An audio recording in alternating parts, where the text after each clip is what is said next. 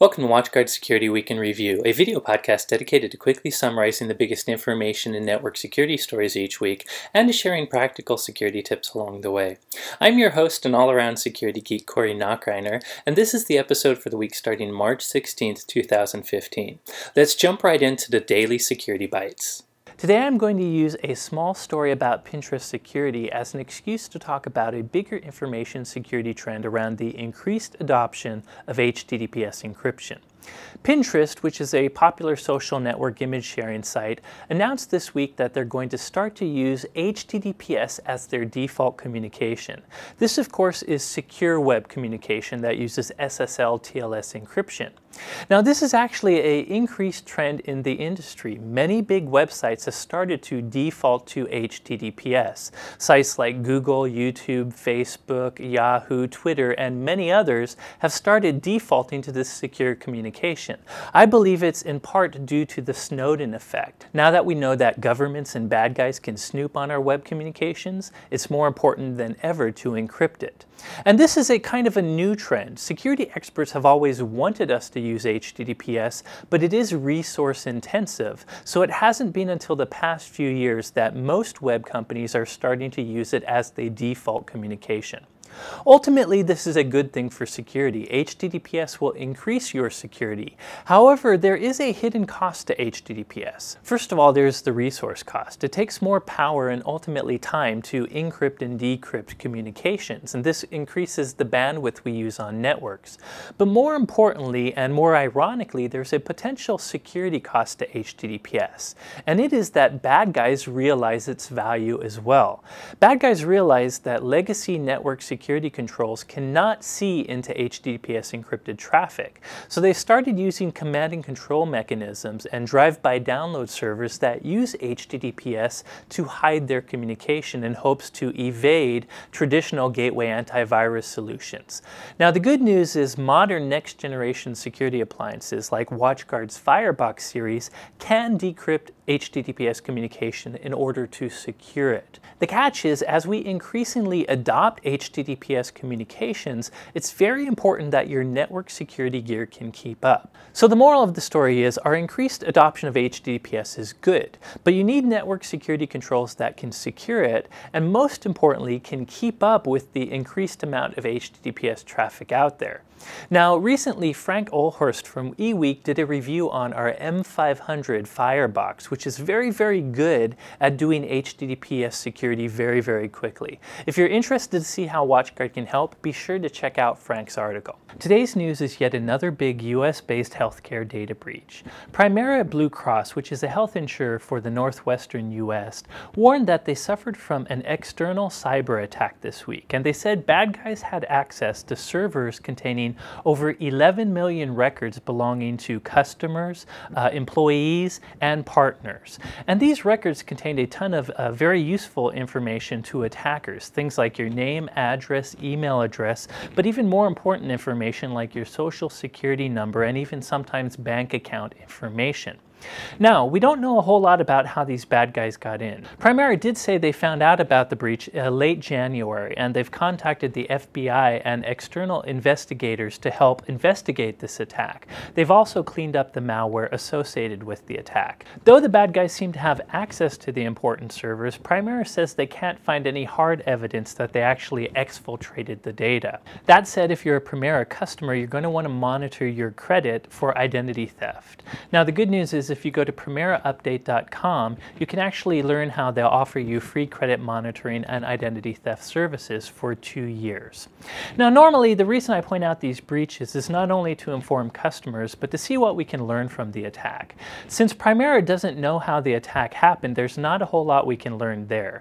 But there is one clear thing from this attack. Bad guys are targeting organizations that have valuable data. More specifically, they seem to be targeting business verticals. Last year, they were targeting the retail segment using point-of-sale malware that stole credit card information.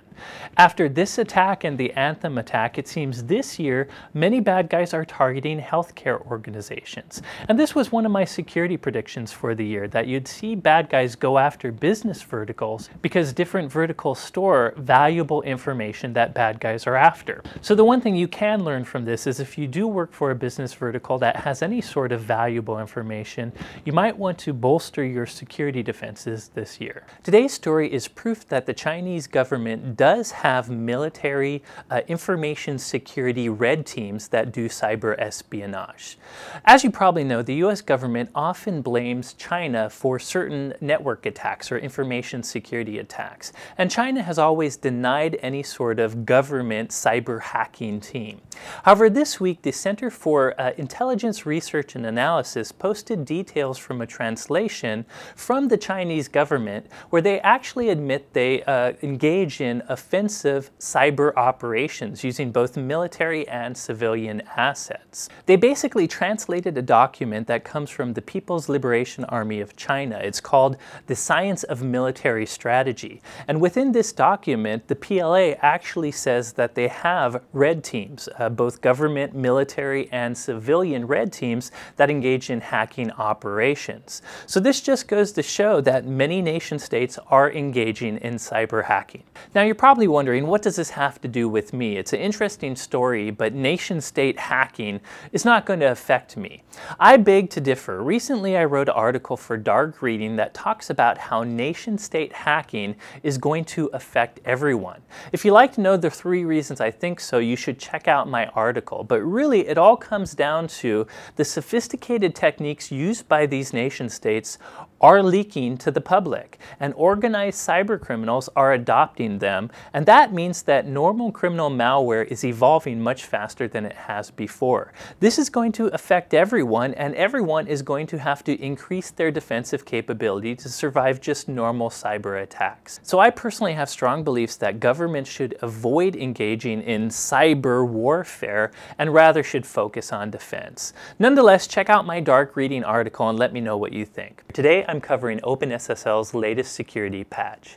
Over the last few days, the InfoSec community has been abuzz about the pre-notification for OpenSSL's latest update, which supposedly was going to fix a highly critical vulnerability.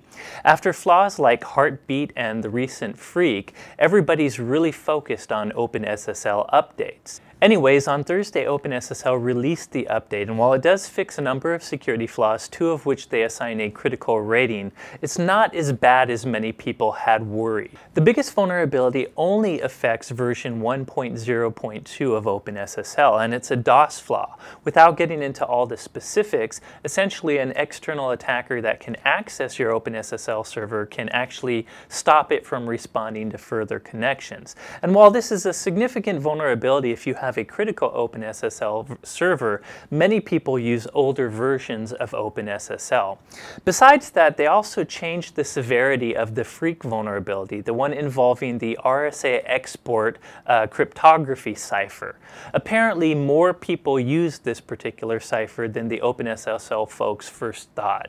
Besides that, there's a number of other moderate OpenSSL fixes too, while though important, are not critically important to everybody out there. Now, the takeaway here is still simple. If you use OpenSSL, you do want to patch. But if you don't use the latest version, 1.0.2, you may have a little more time to actually patch. You don't have to do it very aggressively.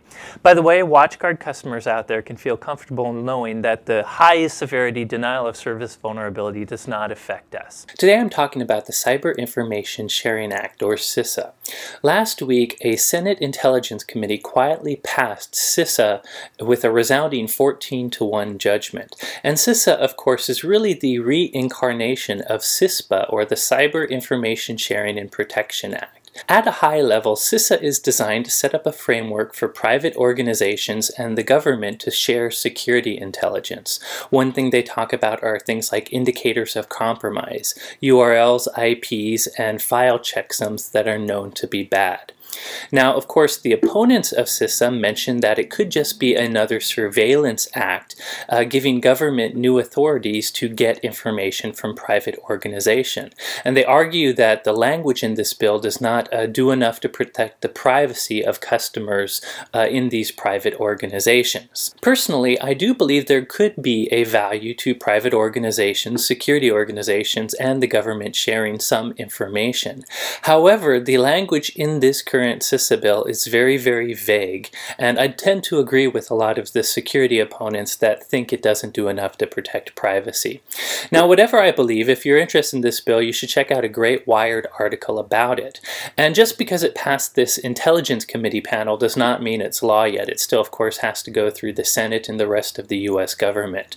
But it's definitely something to keep an eye out. If you were following CISPA a few years back, this bill is essentially the new form of CISPA. So if you're a US citizen, be sure to pay attention to this and let your voice be heard. Well, that's all for this week. I hope you found it informative and maybe a little entertaining. As always, be sure to visit our blog at blog.watchguard.com or at watchguard-security-center.com. That's where I post this weekly video, as well as a very deep reference section that will have links to many other security stories you might also be interested in. You can also follow me on Twitter. I'm at SecAdept, or you can follow WatchGuard at WatchGuardTech. And of course, feel free to follow my YouTube channel as well if you want the videos immediately. In any case, thank you very much for watching, and here at WatchGuard, we're rooting for you.